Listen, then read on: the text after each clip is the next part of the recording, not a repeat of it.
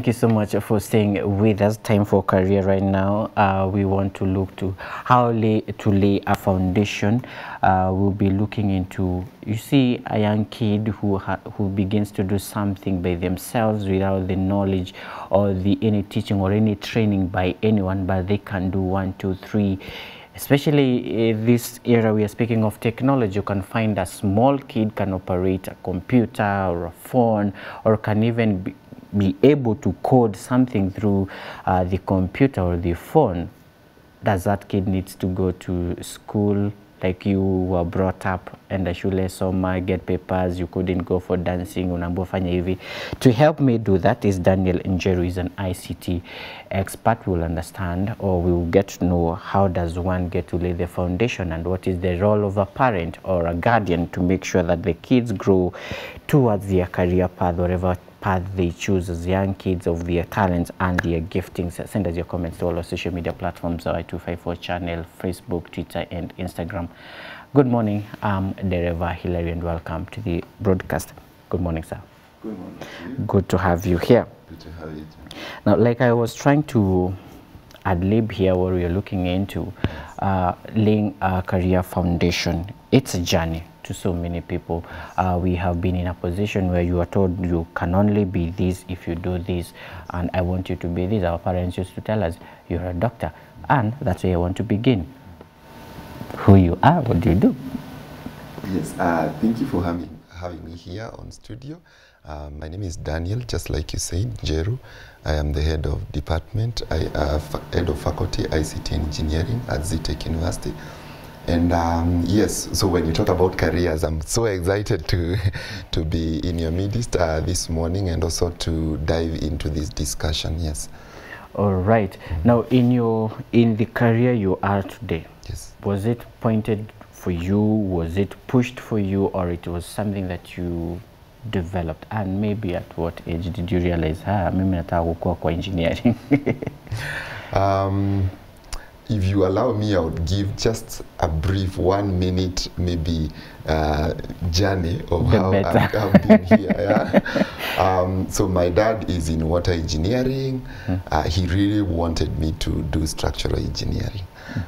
So I was called for that in Moi University, where I wasn't able to join. And then somehow I got myself into computer science, which I did in a different institution, a private institution, Daystar. And so, so the whole journey, let me say, the whole journey has been a journey of just trying to find myself. Like, you know, I really don't know where I am. Do you blame that on your parent because alisema you will be this? I wouldn't blame them per se, because they definitely wanted the best for me, and they were looking at how the economy looked, the way the economy looked at that particular point. So I wouldn't blame them, but what I'm glad about is that at some point I was able to take a journey to myself and ask myself, what really do I really want? Like, what is that exact thing that I want in life? And I think that has made the whole difference, yes. Wonderful. Yeah. Now, I'm sure in your interactions you have been encouraging people to do certain careers, or when someone comes confused, you try to advise them on what career path they can take and how it can be beneficial into their lives. Yes. The people you speak to, yes, I'm assuming you speak to mostly young people. Yes. Who are your targets? Where do you find them? My target are young adults, I would say, and ex-Form 4s. So I look for opportunities in high schools, for example, but also I was actually a high school teacher at some point, yeah. So I look for opportunities in high schools, but also opportunities for the first semester students, and just try to get them ignited around this conversation, because the moment they get it wrong, they will find themselves, they are doing PhD, but they still don't know what they want to do here. So I like it when we have a conversation with the students and ask them, hey, so why are you doing BSIT? Why are you doing Bachelor of Finance and Accounting? and not this other one.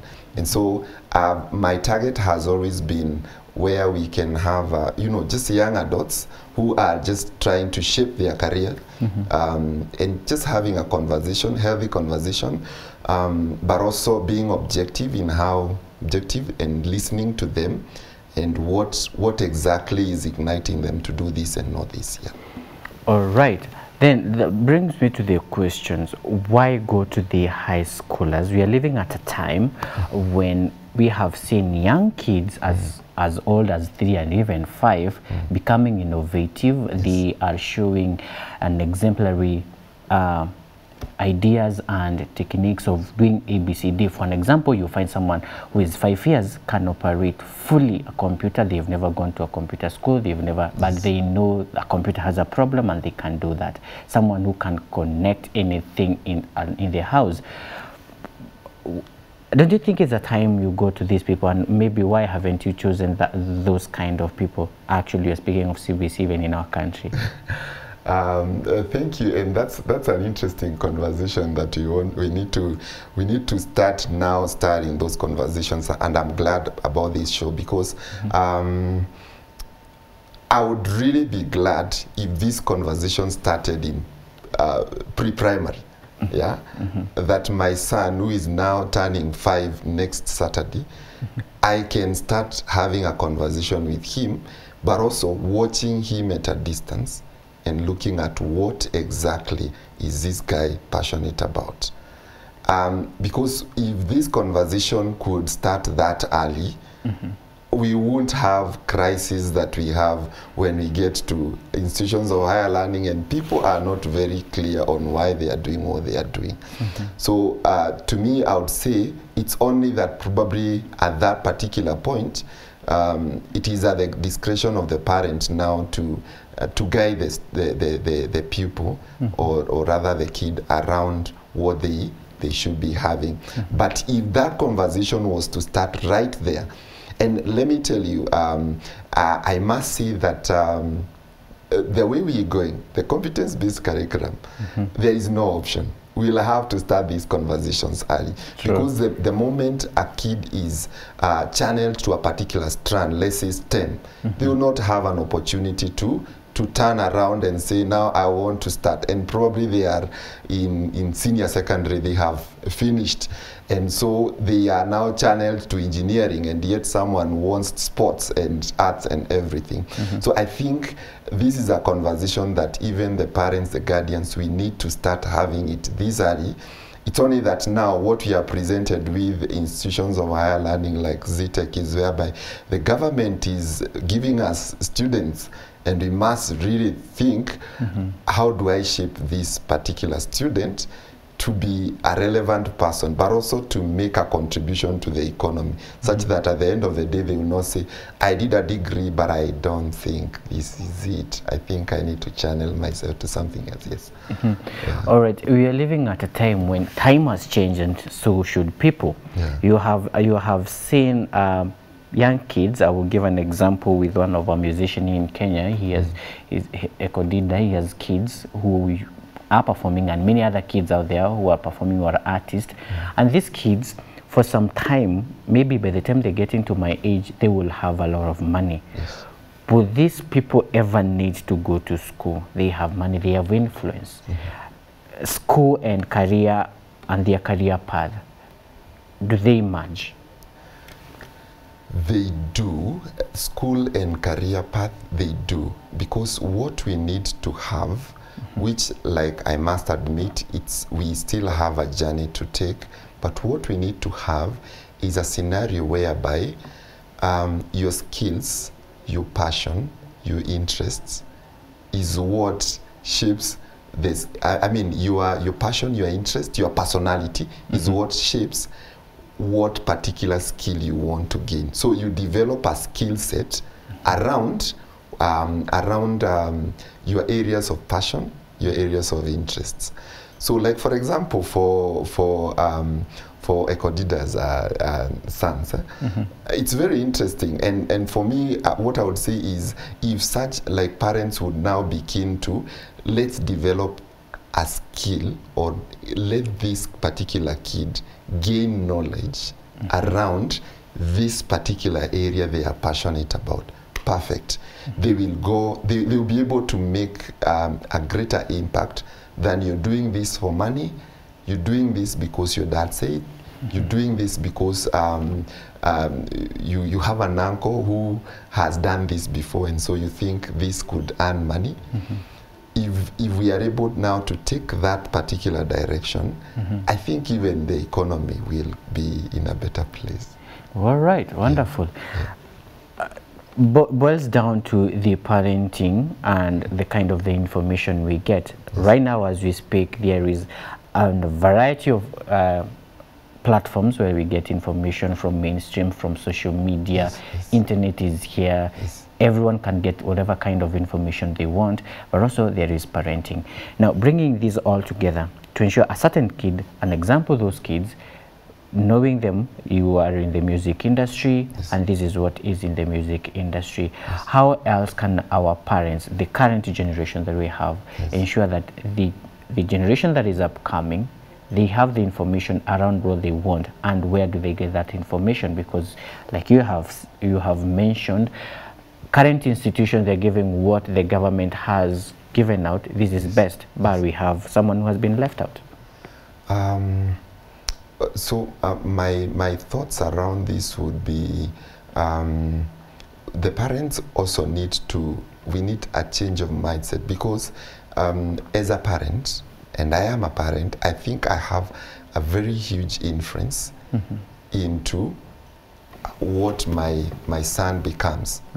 I am an authority to my son, and so there is, in a sense, there is a way that whatever I say at some point carries the day.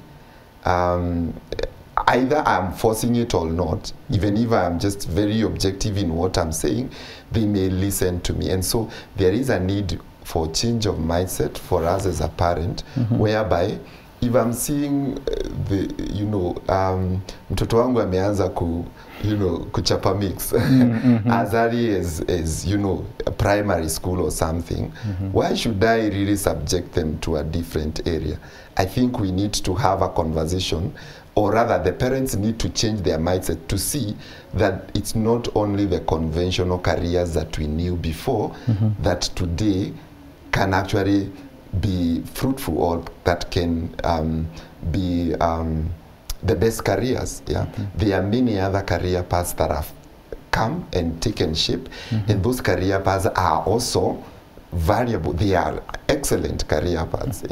So I would say there is quite a lot that needs to change, which in my opinion I'm seeing the competence-based curriculum, if it's well implemented, it would give us an upper hand as a country, in the sense that people are able to, we are able to channel the efforts where it accounts for a parent, for a student or a kid early enough, before they are channeled, or before their personality or their career path shape.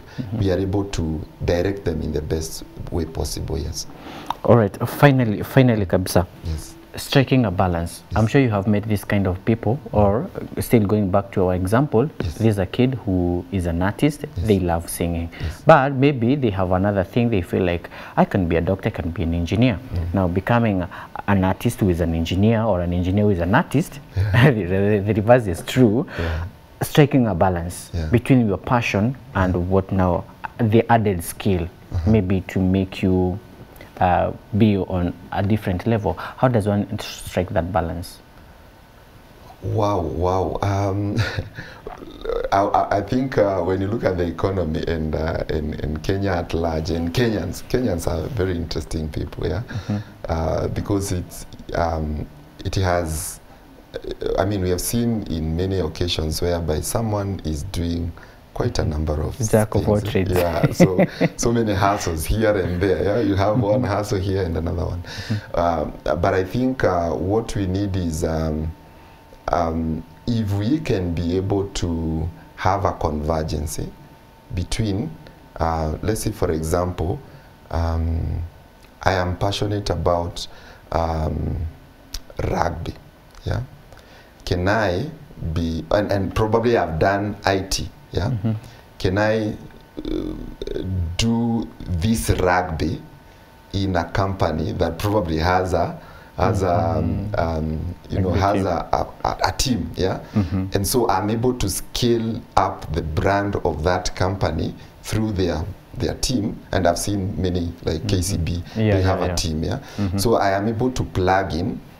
My passion is still scaling up, but also I'm also able to get my career going. And so the convergence is what we need to maybe establish as much as it's possible. But also I must say that where we are at right now,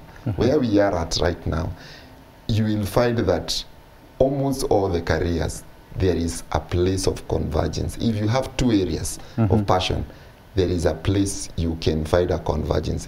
I'm an extrovert, yeah?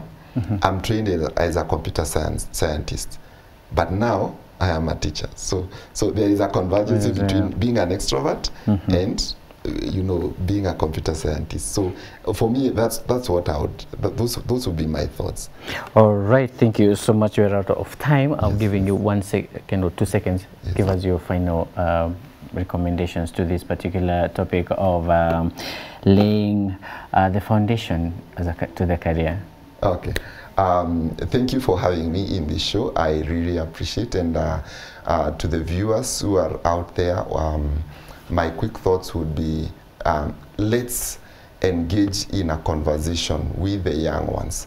Even right from onset, let's engage with them. Let's not be very subjective in how the decisions are being made, but let's be very objective, listen to them, and let's also know that all careers today, as long as someone is passionate about it, all careers today, they count. There is always a way that someone is able to make money if they are passionate about something. So let money not be the front thing or the biggest motivator for a particular career choice that we are making. And lastly is also to say, get a mentor. Get someone who can talk to you very objectively, someone who can listen to you. But also, if you're joining, you know, institution of higher learning, before you dive deeper and deeper, get to talk to someone. Like in ZTech, we have a career guidance office that helps the students to be able to understand their career choices. And so get to interact with someone who is objective and let them listen to you and get to know how you can converge or get your skills, you know, together with the areas of passion that you are interested in. All right, thank you so much, Daniel, for coming and speaking to our audience out there. I'm sure they have learned 1 or 2 things. Most importantly, every career counts. Whatever the hustle you choose in your life counts at the end of the day, as long as it puts food on the table. Thank you so much for watching and staying with us throughout that morning. I still urge you to continue enjoying the rest of our programs.